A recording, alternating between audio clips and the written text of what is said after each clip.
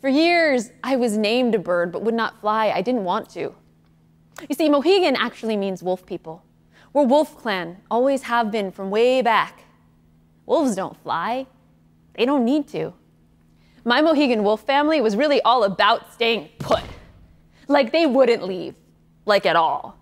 As elders, my Uncle Tom and Aunt Gladys stopped leaving home altogether.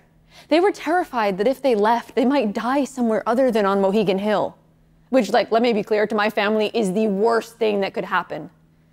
Our medicine relies on being home, being where our ancestors can look after us. Aunt Gladys, medicine woman Gladys Tanaquidgeon, was a living legend. She founded Tanaquidgeon Indian Museum at the height of the Great Depression with her brother and father on the idea, it's hard to hate someone you know a lot about. Together, they protected our stories and other sacred relations like pipes and baskets within the museum, where it was warm and dusty and always smelled like good medicine.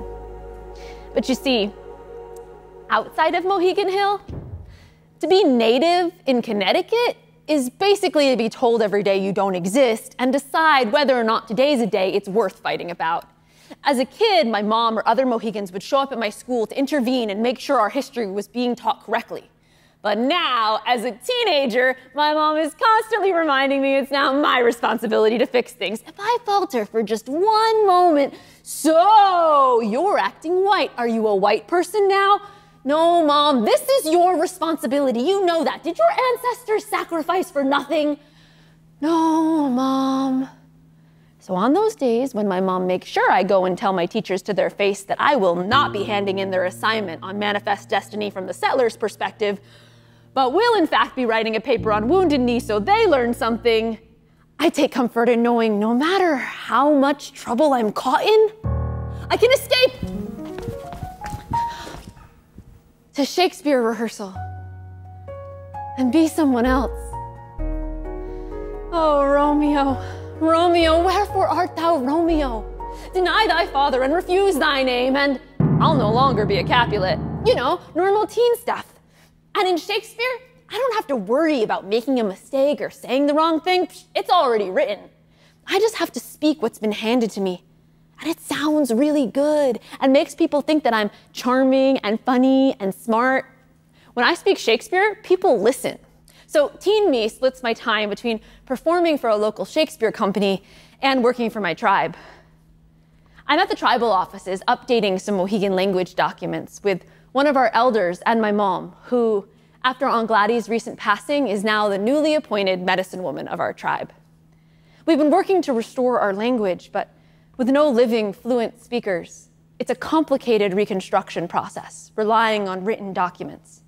I love our language and stories and have been finding phrases in Mohegan to include in plays we're creating with the Mohegan youth. The elder I'm with suddenly stopped short. Wait, what's your name? Sagayo Jeets, Blackbird.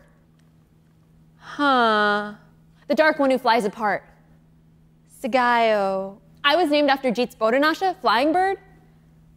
No, that can't be your name.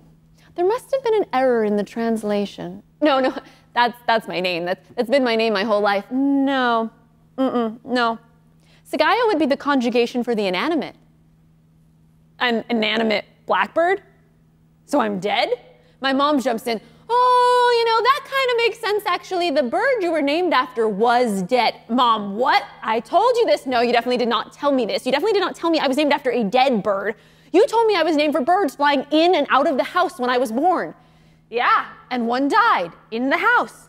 Then your Uncle Tom had to pass because we all knew somebody's spirit had to go with the bird, and we were all worried it would be you because I just had 2 miscarriages. So I'm a dead blackbird. No, that's not how the language works. The elder brings us back to the reality at hand. You can't even put those 2 words together. It wouldn't mean anything at all. She opens the language dictionary to find the right word for a living blackbird because our language was killed and has to be resuscitated, apparently just like me. She looks. They find the word. Both the elder and my mother suddenly start giggling uncontrollably, completely unconcerned by my growing desperation. What's so funny? The word is sucks a cock. What? Sucks a cock. They find this very amusing. Sucks a cock, Jeets, that sounds like a porn name. Why would you name me that? There has to be another word. They look, still giggling. A choke ice? That sounds like a sneeze. Well, it's better than sucks a cock.